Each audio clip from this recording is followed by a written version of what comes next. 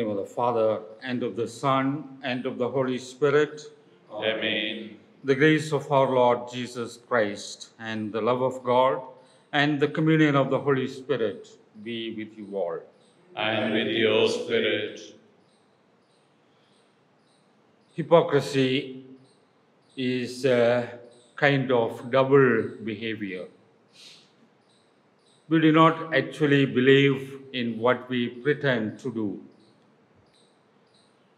For example, we like to be appreciated, said good things by others, but we do not return the same favor to others. We judge them badly. That brings conflict very often in our lives. We like to receive favors in good measure, but when we give, we are stingy. We are not able to return in the same measure that we receive. Jesus calls these activities as hypocrisy. Hypocrisy is to call someone a hypocrite is a very strong word, but we often indulge in such practices. Jesus invites us to be people of integrity.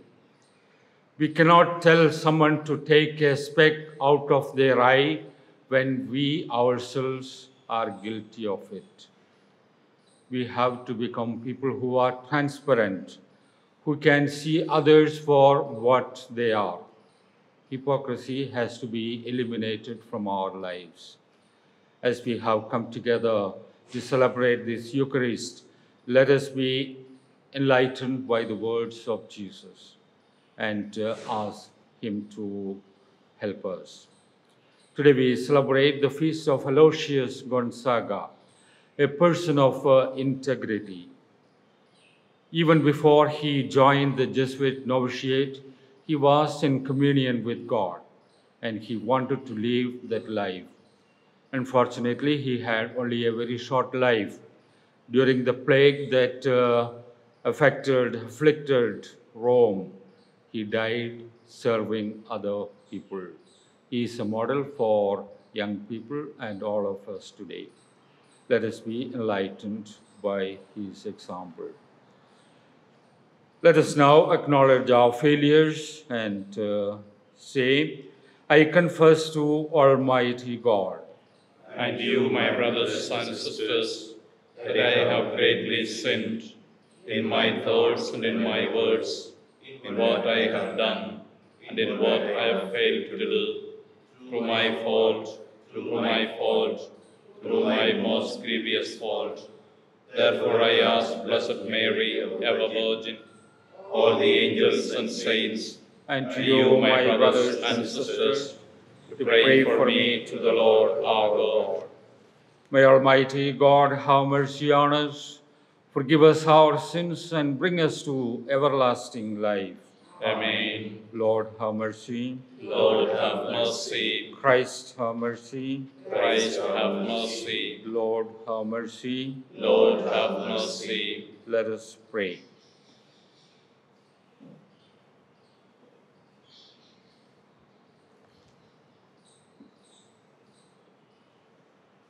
O God, giver of heavenly gifts, who in Saint Aloysius Gonzaga joined penitence to a wonderful innocence of life, grant through his merits and intercession that though we have failed to follow him in innocence, we may imitate him in penitence. Through our Lord Jesus Christ, your Son, who lives and reigns with you in the unity of the Holy Spirit, one God forever and ever. Amen. A reading from the book of Genesis.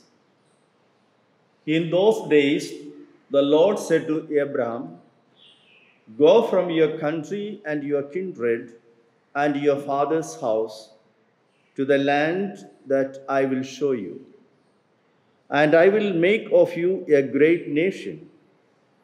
And I will bless you and make your name great. so that you will be a blessing. I will bless those who bless you, and him who dishonors you I will curse. And in you all the families of the earth shall be blessed. So Abraham went as the Lord had told him, and Lot went with him. Abraham was 75 years old when he departed from Haran, and Abraham took Sarai his wife, and Lot his brother's son, and all their possessions that they had gathered, and the people that they had acquired in Haran. And they set out to go to the land of Canaan. When they came to the land of Canaan, Abraham passed through the land to the place of Shechem, to the oak of Moreh. At that time, the Canaanites were in the land. Then the Lord appeared to Abraham and said, "To your offspring I will give this land." So he built there an altar to the Lord, who had appeared to him. From there he moved to the hill country of the east of Bethel and pitched his tent, with Bethel on the west and Ai on the east. And there he built an altar to the Lord and called upon the name of the Lord. And Abraham journeyed on, still going towards Negev. The word of the Lord. Thanks be to God.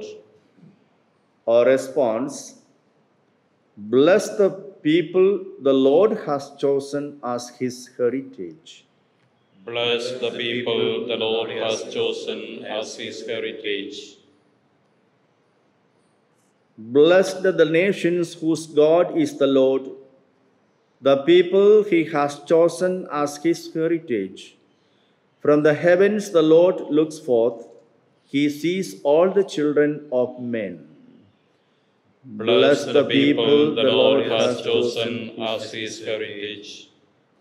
Yes, the Lord's eyes are on those who fear him, who hope in his merciful love, to rescue their souls from death, to keep them alive in famine. Bless the people the Lord has chosen as his heritage. Our soul is waiting for the Lord. He is our help and our shield. May your merciful love be upon us as we hope in you, O Lord. Bless the people the Lord has chosen as his heritage. Gospel acclamation. Sing hallelujah to the Lord. Sing hallelujah to the Lord. Sing hallelujah. Sing hallelujah. Sing hallelujah to the Lord. The word of God is living and active, discerning the thoughts and intentions of the heart. Sing hallelujah to the Lord. Sing hallelujah to the Lord. Sing hallelujah. Sing hallelujah. Sing hallelujah to the Lord.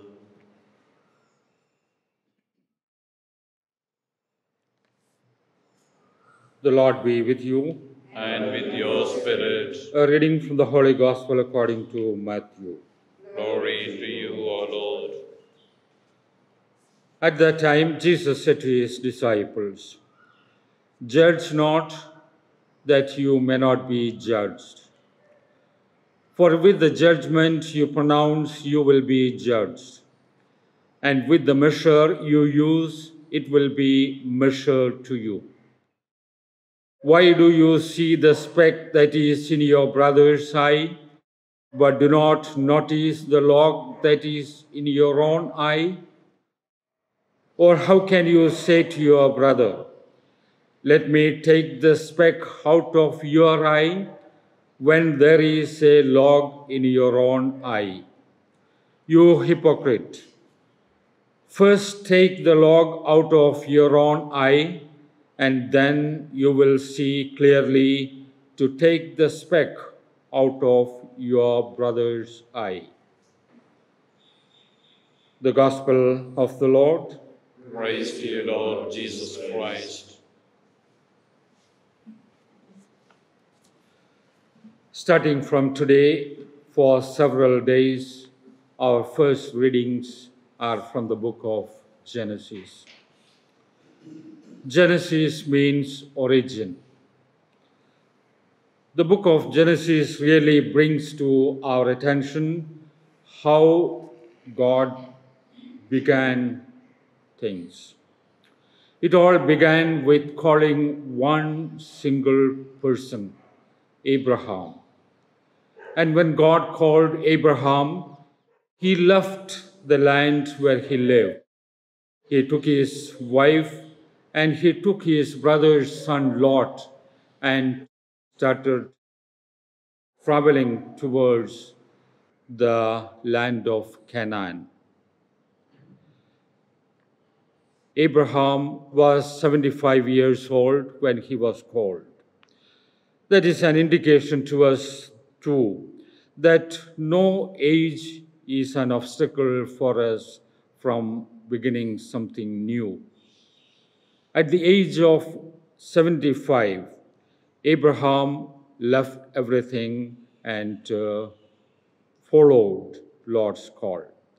So we too can begin something new at any age. Age is not a barrier, a lesson that we should take to our heart. We should not say, now I am old, now I cannot do anything new, which is not at all correct.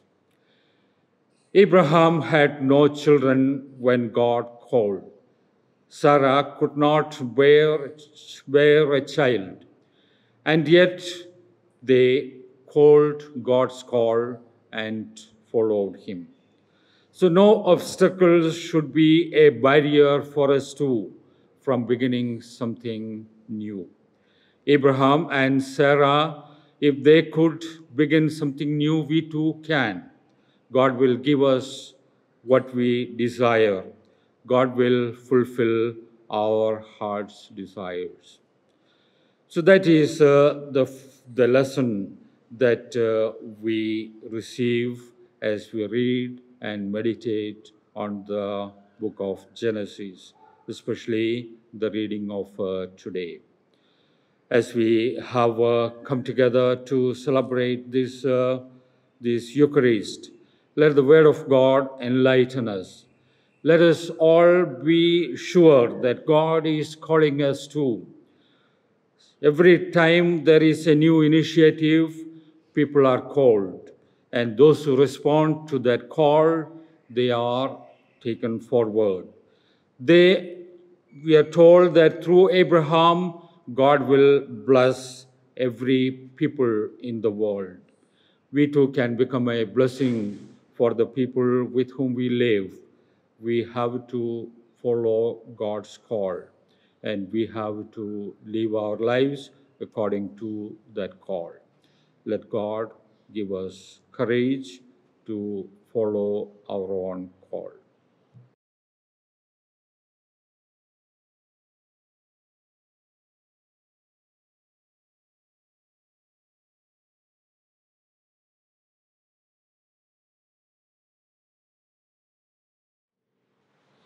Blessed are you, Lord God of all creation, for through your goodness we have received the bread we offer you, fruit of the earth and work of human hands. It will become for us the bread of life. Blessed be God forever.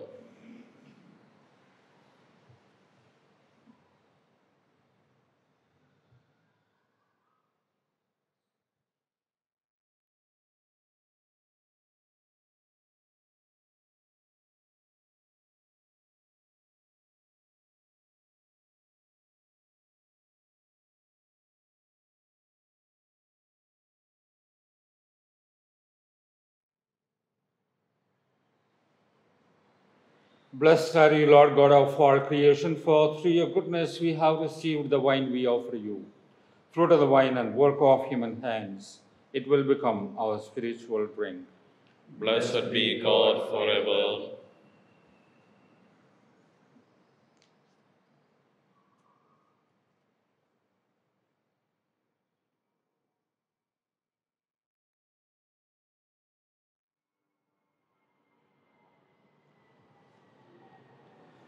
Pray, dear brothers and sisters, that this sacrifice of ours may be acceptable to God the Almighty Father.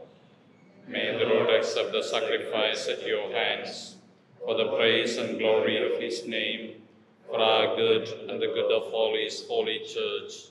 Grant us, O Lord, that by the example of Saint Hilarious, we may take our place at the heavenly banquet, clothed always in our wedding garment, so that by participation in this mystery, we may possess the riches of your grace through Christ our Lord. Amen. The Lord be with you. And with your spirit, Lift up your hearts. we lift them up to the Lord. Let us give thanks to the Lord our God. It is right and just. It is truly right and just, our duty and our salvation, always and everywhere to give you thanks.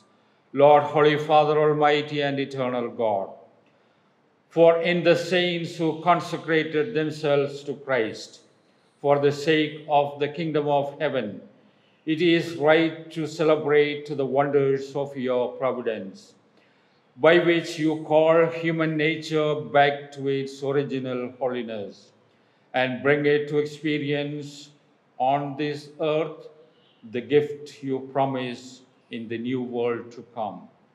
And so with all the angels and saints, we praise you, as without end we acclaim. Holy, holy, holy Lord, God of hosts, heaven and earth are full of your glory. Hosanna in the highest. Blessed is he who comes in the name of the Lord. Hosanna in the highest. You are indeed holy, O Lord, the fount of all holiness. Make holy, therefore, these gifts, we pray, by sending down your Spirit upon them like the dewfall, so that they may become for us the body and blood of our Lord Jesus Christ. At the time he was betrayed and entered willingly into his passion, he took bread and giving thanks, broke it and gave it to his disciples, saying, "Take this, all of you, and to eat of it, for this is my body, which will be given up for you."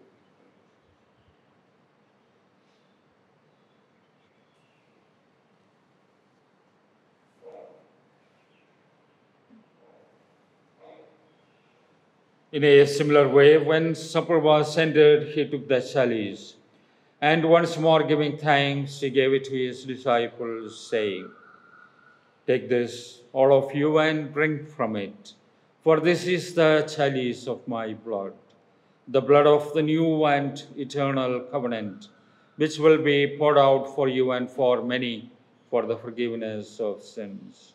Do this in memory of me."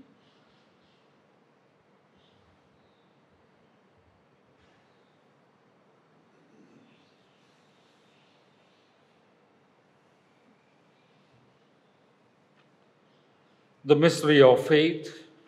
When we eat this bread and drink this cup, we proclaim your death, O Lord, until you come again. Therefore, as we celebrate the memorial of his death and resurrection, we offer you, Lord, the bread of life and the chalice of salvation, giving thanks that you have held us worthy to be in your presence and minister to you. Humbly, we pray that partaking of the body and blood of Christ, we may be gathered into one by the Holy Spirit. Remember, Lord, your church spread throughout the world, and bring her to the fullness of charity, together with Francis, our Pope, and Il Couto, our Bishop, and all the clergy, the religious. Remember also our brothers and sisters who have fallen asleep in the hope of the resurrection, and all who have died in your mercy. Welcome them into the light of your face. Have mercy on us all, we pray, that with her, the Blessed Virgin Mary, Mother of God, with blessed Joseph, her spouse, with the blessed apostles, and all the saints, Saint Aloysius Gonzaga, who have pleased you throughout the ages, we may merit to be co-heirs to eternal life, and may praise and glorify you through your Son, Jesus Christ.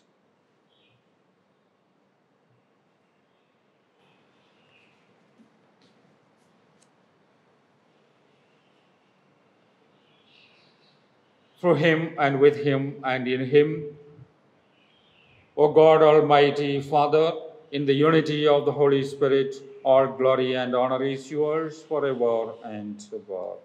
Amen.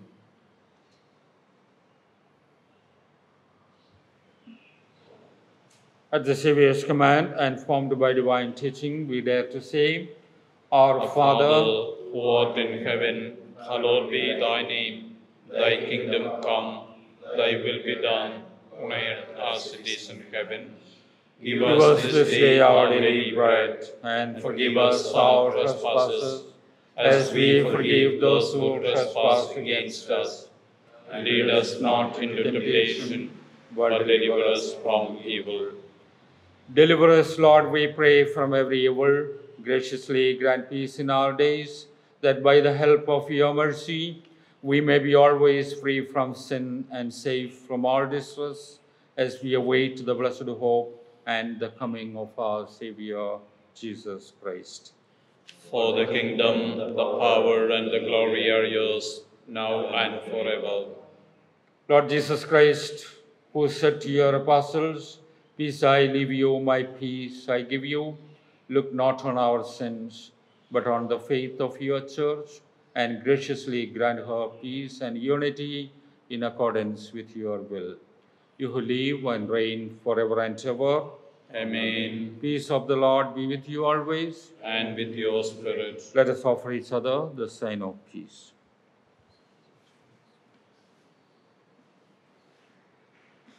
Lamb of God, you take away the sins of the world, have mercy on us. Lamb of God, you take away the sins of the world, have mercy on us. Lamb of God, you take away the sins of the world, grant us peace.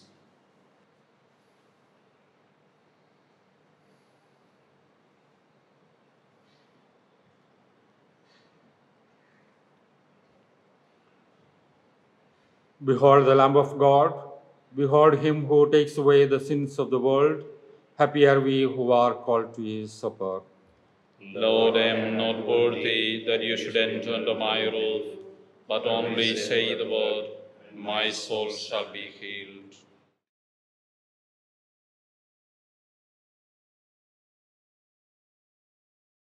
My Jesus, I believe that you are present in the most holy sacrament. I love you above all things, and I desire to receive you into my soul. Since I cannot at this moment receive you sacramentally, come at least spiritually into my heart. I embrace you as if you were already there, and unite myself wholly to you. Never permit me to be separated from you. Amen. Let us pray. Bring us who have been fed with the food of angels, O Lord, to serve you in purity of life. And following the example of Saint Aloysius, whom we honor today, may we persevere in constant thanksgiving. We ask this through Christ our Lord. Amen. The Lord be with you. And with your spirit. May Almighty God bless you, the Father, Son, and the Holy Spirit. Amen. Go forth in peace. This Mass is ended. Thanks be to God.